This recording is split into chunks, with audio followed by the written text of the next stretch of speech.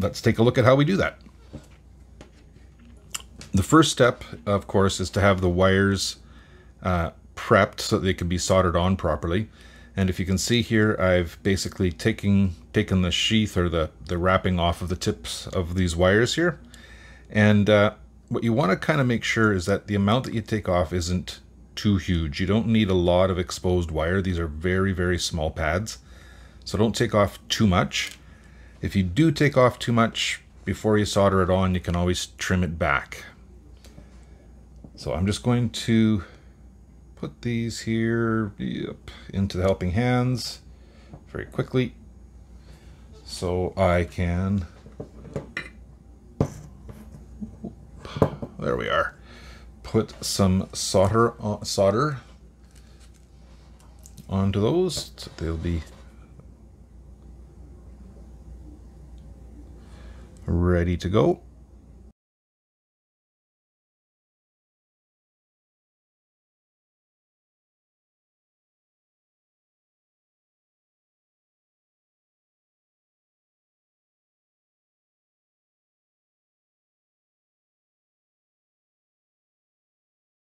But now all of these ends are properly tinned.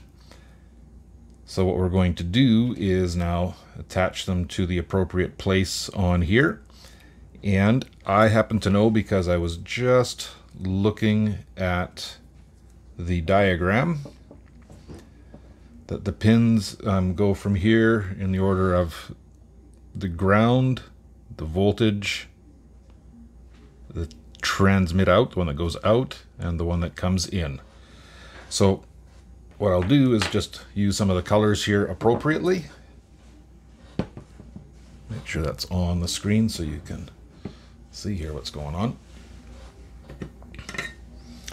And just put these in place.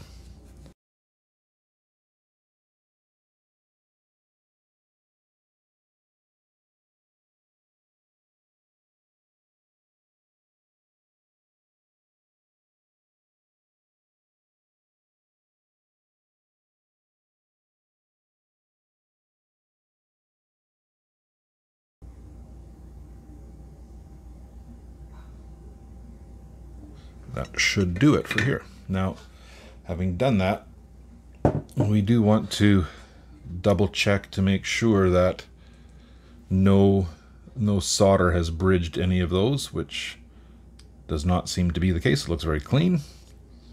Check on the back to be sure as well, and that seems quite good. So there we are. Now, this being the receiver, we need to attach it to the flight controller. And this particular flight controller sort of set up automatically to take a receiver right down here on these pins in the first row. There's a ground, there's a 5 volt, there's the RX2 and the TX2, so the receive and transmit of UART number 2, and they're all just right together there in a row, which makes it perfect for us to connect to. So that's exactly what we'll do.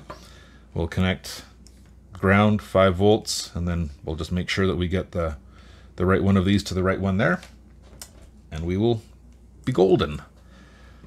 So like always, we'll pre-tin the pads. It's going to take a moment here to warm them up. We want to, again, always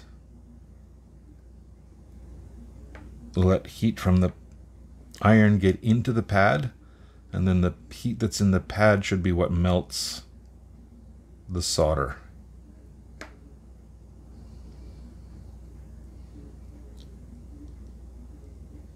I'll do that, and we're very close here.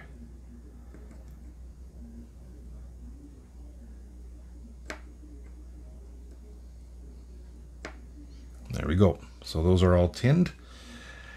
And if we find the receiver, what we just need to do now is solder in each of these wires into its appropriate place. So the ground and the power ones or the current one is quite straightforward. So we'll take the ground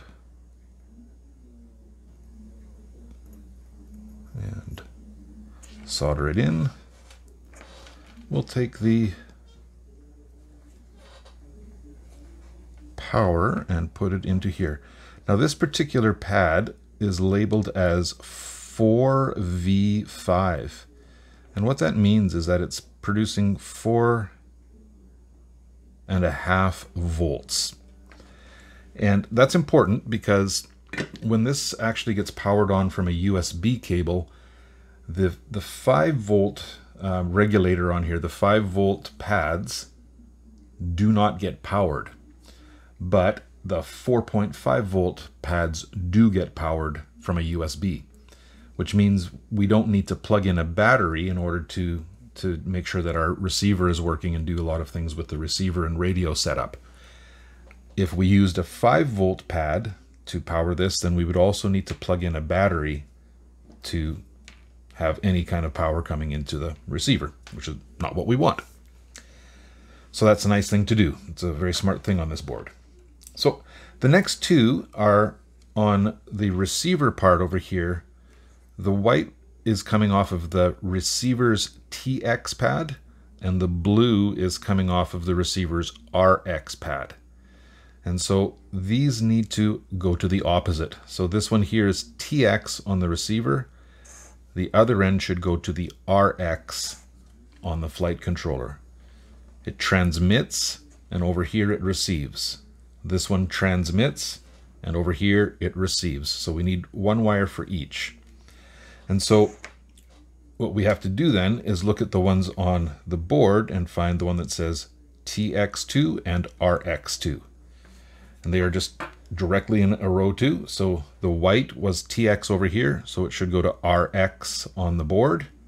And that is the very next pad, the RX2. And so we'll just do that.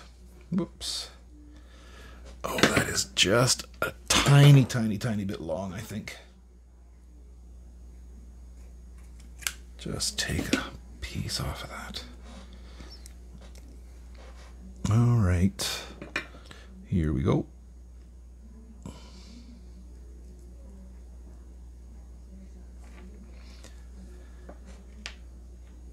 Now, if you somehow manage to get these two reversed, nothing bad is going to happen. You're not going to make fires happen or smoke come out of all of your components. Basically, what will happen is that the receiver won't talk to itself. It'll power on, but it just doesn't. Instead of having a mouth where it is, it's got the ears. It's just thinking backwards. And so that's it. To solder it on and have it connect, put an antenna on here like that, and that should be basically okay to try. Now